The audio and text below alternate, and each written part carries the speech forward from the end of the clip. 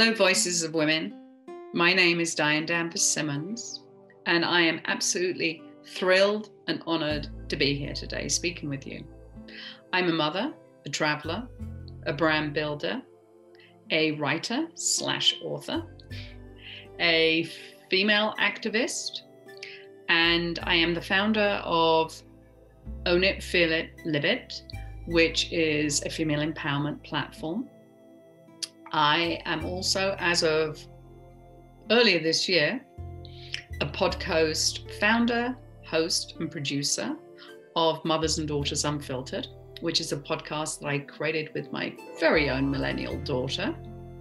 And also, most recently in this past year, right in the middle of COVID, actually, it's amazing how the world works, I became one of the founding partners of Women Heart to Heart, which is a global community.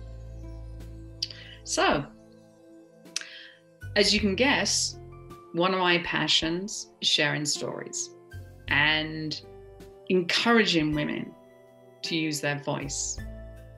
And it's actually one of the things that really attracted me to Voices of Women, because with Own It, Feel It, Live It, in all the film work I've done, and with Mothers and Daughters Unfiltered, actually, our podcast, one of the things we wrote on one of our original documents and reasons for actually creating the show is as follows.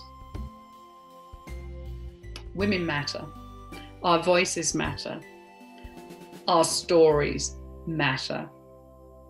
Let's break down the walls that divide us and share our stories to empower women of all ages, backgrounds, and walks of life. And that's why I felt immediately aligned with Voices of Women and what Voices of Women's goals and mission is.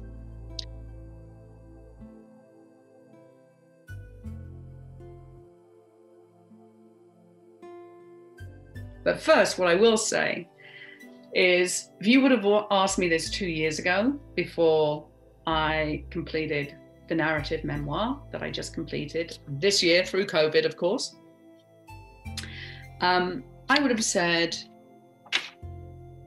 when I made the choice to come to America on my own and pursue my career, when I had my children and became a mother and took on that responsibility, that immense responsibility of bringing a good human being into the world, 2 human beings actually, I would have thought of many different things, career related, which is often what we associate power with.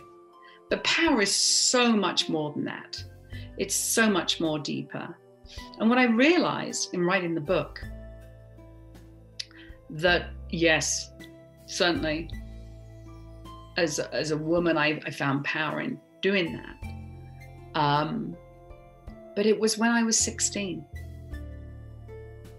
That's when I first knew that I had a strong core, that I had the power to withstand anything that life was going to throw at me. And what happened is, a week after my 16th birthday, my mother announced to me that she was leaving my father and I. Clearly, I was in utter shock as she stood there and so calmly told me she was leaving. But it was really the next day when I got home from my Saturday job, and sure enough, she cleared everything she possessed out of our home, that I realized the reality that she really had up and left. But where I found my strength and my power was when my father walked through the door that night. and I stood in the hallway to greet him.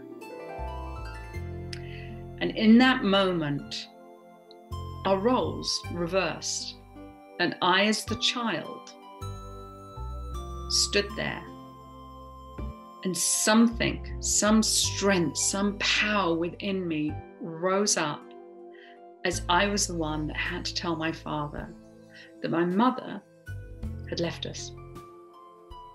His wife of 16 years had left us.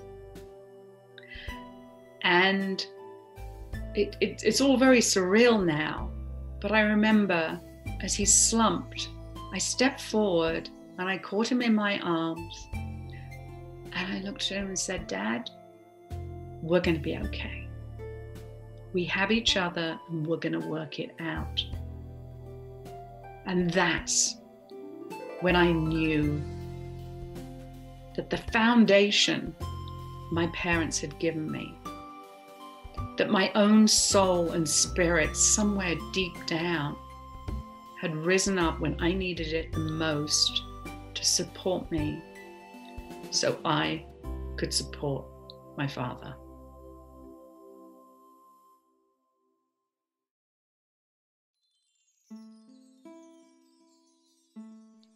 So own it is own your own choices.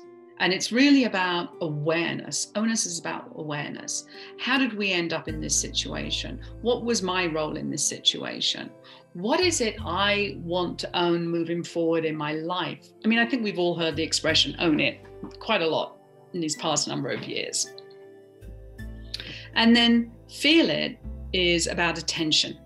Attention to not just how we're feeling, but what matters to us, how a situation makes us feel, whether it be another person, an interaction with another person, whether it be something that you feel energy-wise when you walk into a room. Is there something that is constricting your voice? What is the physicality as well as the mental attention that you're paying to situations?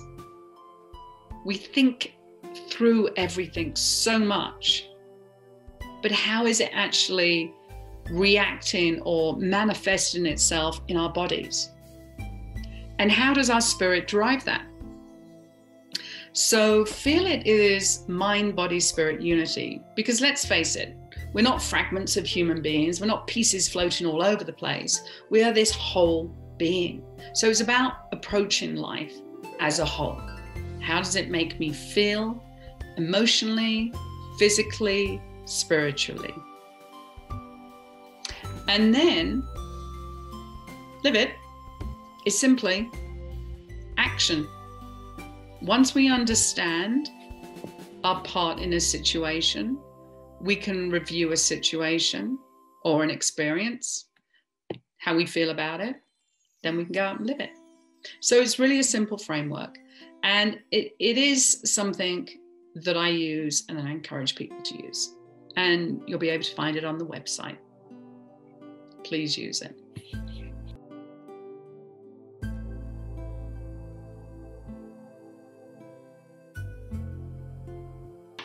We just recorded an episode last week and we talked about this. And in fact, we learned many new things. We had a very strong bond and we were always able to have those really uncomfortable, tough conversations, which is why we were encouraged actually to create the podcast. There were two reasons actually. One, because of our relationship and our honest conversations, which people had, in fact, when we like to travel together, we go on an adventure every year, somewhere else in the world. But what we learned is we're more than mother and daughter. We're two women working together. And that's a very tough, very different relationship for a mother and daughter to have. And we learned a whole new way of being together. And so I would say we have grown in many ways together. We've had some battles, some differences, but it's been very interesting for both of us.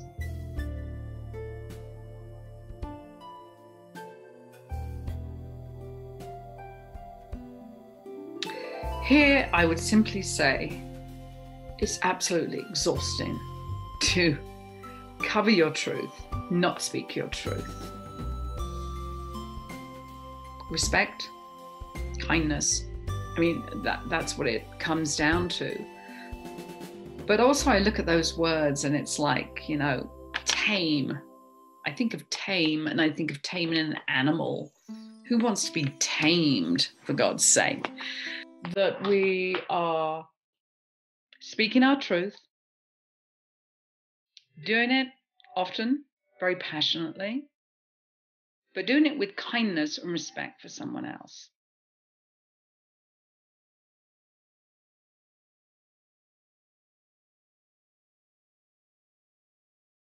There are so many inspirational, powerful, ordinary women living ordinary lives. They're inspiring us in different ways every day. In writing my book, I realized how inspirational my very own mother was. And then you have nurses, teachers, mothers everywhere who are inspiring us in different ways every single day.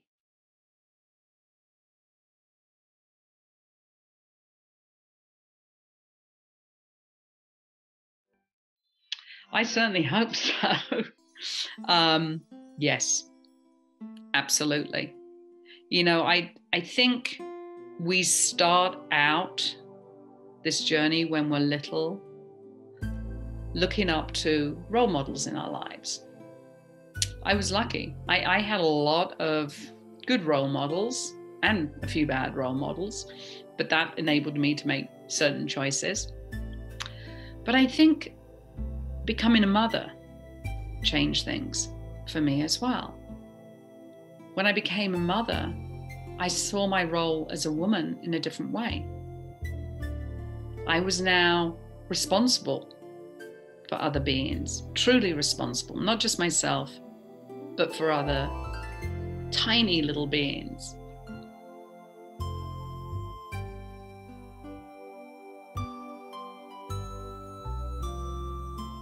There's many messages.